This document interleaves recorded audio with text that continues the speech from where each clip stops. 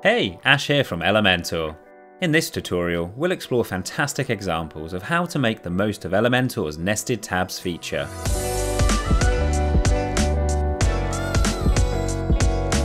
Nested tabs are an excellent way to organize content and make it more accessible. By using nested tabs, you can create a hierarchical structure that makes it easy for users to navigate through your content and quickly find what they're looking for. Throughout this tutorial, we'll highlight some excellent use cases for nested tabs and provide tips on best practice for incorporating them into your own designs. So if you're ready to dive into the world of nested tabs, let's get started. Nested tabs example number 1. Categorize your content with ease. It is generally best practice to maintain a consistent structure when using tabs. However, this does not mean there is no room for creativity. You can still experiment with the layout while adhering to the design language. Here's how we did it in our events hall example. First, let's establish our design language, an image, a title that includes the hall's name and its capacity, a text element that provides details about the venue, and a button. We will apply spacing settings to each tab container and only change the item's direction. We will then copy and paste the inner container of the first tab into the second one. Add the content and duplicate it to create a consistent layout. Thanks to these tabs' flexbox features, the content's width adjusts to fit within a single container side by side. For the third tab, we'll make a slight change. This time we want the items to be arranged in 3 rows, with the image on the left and the text and button on the right. We will set the main tab's container item direction to column, paste the inner container, change its setting to row, adjust the image's height, and duplicate it to create a consistent layout. Ultimately, we played with the layout while staying true to the design language and categorizing the content. Nested tabs example number 2. Add any widget you like. Nested tabs allow us to create customized structures, such as pricing plans, using highly configurable widgets like the pricing table. Let's begin by adding the tabs widget. After that, I will delete the following 2 tabs to reveal a workflow trick later on.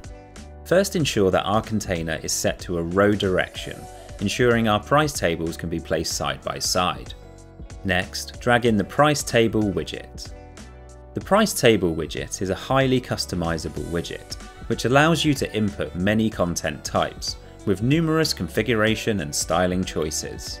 We will place 3 price table widgets next to each other, to ensure each has the same width, set it to custom, and 31% of the container under the Advanced tab. Once we have one fully prepared, we can duplicate it and modify the content to fit another pricing plan. Now that we have all of our pricing plans ready for one period, which is monthly, we can go back to our tabs widget and duplicate the first tab. This will repeat it with all of the widgets and styling of its container. All you need to do then is rename your tab, in this case semi-annual, and adjust the content of your pricing plans. Then repeat this process once more for your annual plans. We've built pricing plans for different periods in just a few minutes, styling 2 widgets only once. Nested tabs example number 3. Guide your visitors.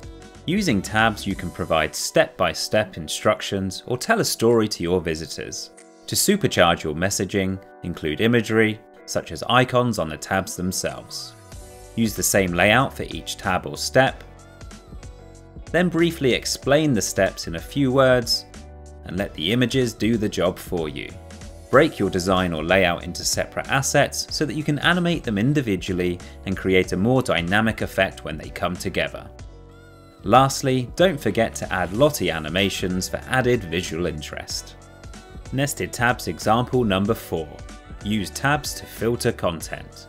Take advantage of the power of dynamic content and combine widgets like nested tabs and the loop grid to create your own category filters. Begin by adding the tabs widget and renaming each tab to match the categories you want to display. In the first tab container, add the loop grid widget. Select the template type, in our case it's products. Choose a template or create one on the spot. and adjust the number of columns to your liking. Under Query, include by terms and type the category name. It will appear as a suggestion for you to select. Next, copy the loop grid widget you just created and paste it inside the container of the second tab. Then under Query, delete the previous category name and type in the new one. Repeat this process as many times as you need to display all of your desired categories. This is an excellent way to filter your products, portfolio items, as well as custom post types. Nested tabs example number 5. Nests within nests. Let's finish with an advanced example where we build a custom dashboard using nested tabs within nested tabs. Our main tabs widget allows the user to navigate through the different functionalities of the app. We use the CSS ID feature provided in each tab to rotate the navigation titles of the tabs using a single line of CSS code repeated for each tab. Let's delete the content of the first tab to recreate it together. First, add the tabs widget, and to keep our UI organized, our navigation will be on top, and we will justify the items to stretch so that each tab will take up equal space horizontally. Next, insert a custom icon for each tab. Under the Style tab, we can change the icon's position and size. Increasing the gap between tabs and the space between content will help us achieve a look that makes it difficult to guess that it's a tabs widget. Finally, we will use the power of containers and the loop grid widget to categorize the audio content of this web application. By using nested tabs alongside Elementor Pro, you can bring any vision to life. Thanks for tuning in to this tutorial on 5 great use cases with nested tabs. We hope you found these examples and tips helpful for organizing your content and improving user experience. Remember to hit that subscribe button so you don't miss out on future tutorials and design inspiration. Keep creating, and we'll see you in the next one.